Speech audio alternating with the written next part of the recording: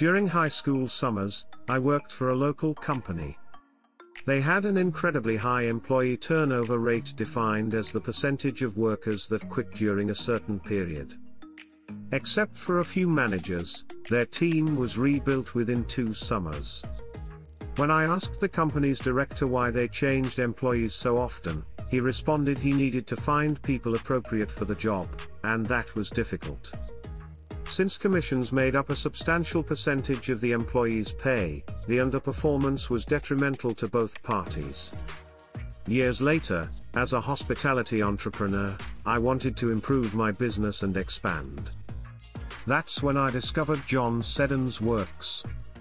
An expert in the field of services, Mr. Seddon created a unique method for diagnosing company problems.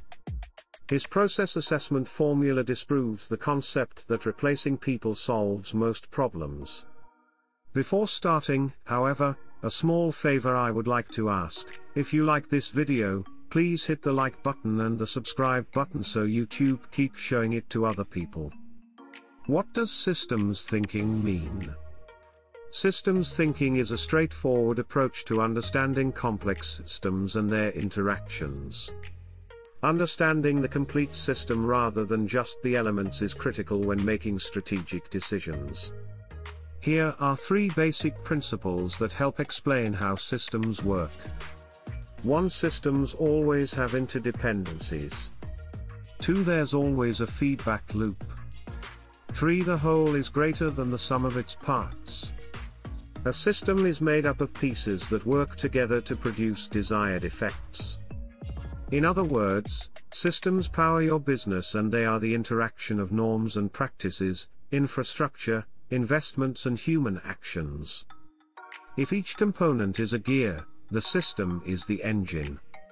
A system problem is a malfunction in the engine or the gearbox. A system problem is a malfunction in the engine or the gearbox. You now understand why changing your staff won't solve most business difficulties. One gear change cannot fix all engine issues. Systems thinking benefits and leadership. Systems thinking is a framework of analysis that helps leaders understand how various parts of an organization fit together. It's especially useful for managers who oversee large teams in diverse functions. The insights gained from systems thinking can help leaders make better decisions, develop more innovative products and services, and lead more effectively. Systems thinking helps you understand how your organization works as a coherent whole. It helps you see how different elements are connected and affect one another. This view can help you make sense of complex situations and spot opportunities for improvement and ultimately drive better business performance. How to apply systems thinking to solve underperforming staff problems.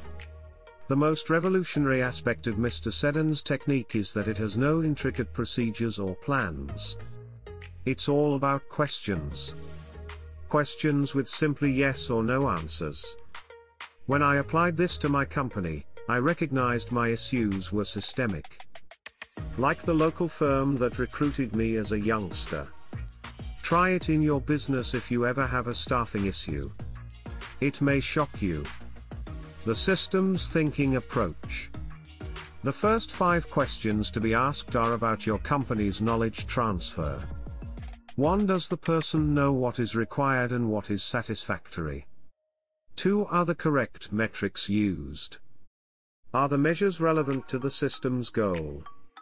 Are all targets transparently assessed?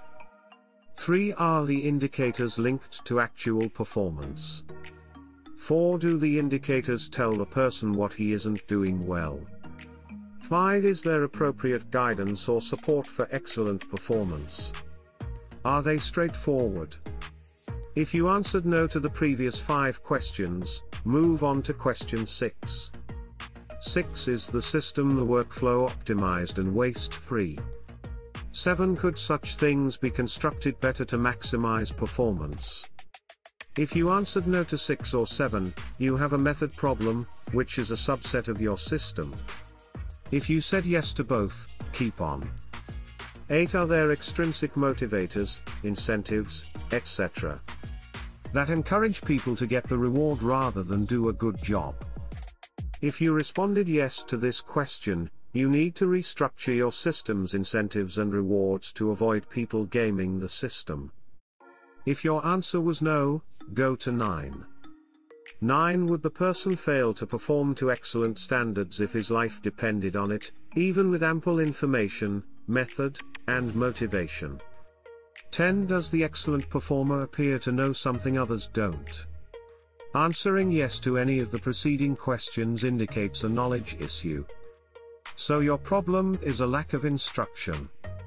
It may also indicate a poor training design. Remember to train your employees on what the customers want them to know, not just what you believe they should know. If you answered no to question 10, there may be a people problem, but we are not sure yet, so continue to the next question. 11. Does the person need specific abilities, skills, etc., to do the job well? If you answered yes, you have a selection problem, which is quite similar to a people problem. Still, if the selecting procedure is a system component, it should be fixed. If you answered no, go to the last question. 12. Is it impossible or uneconomic to reorganize the job to create a satisfactory fit between performance and ability? If you responded yes to question 12, you have a people problem and thus the employee is not the right person for the job. Following this method will reveal that many of the challenges experienced by entrepreneurs are not about people, but rather systems. Based on my observations, over 90% of issues are systemic. In this situation, you will stop between questions 1 and 11. During my 4 years as an entrepreneur, I only reached number 12 twice. Only twice I had a people problem. Using this method can drastically reduce employee turnover and allow you to quickly detect system flaws. If you use it, tell me later how it worked. By the way, this is the first video of a series about optimizing small businesses. For the next ones, subscribe to our channel.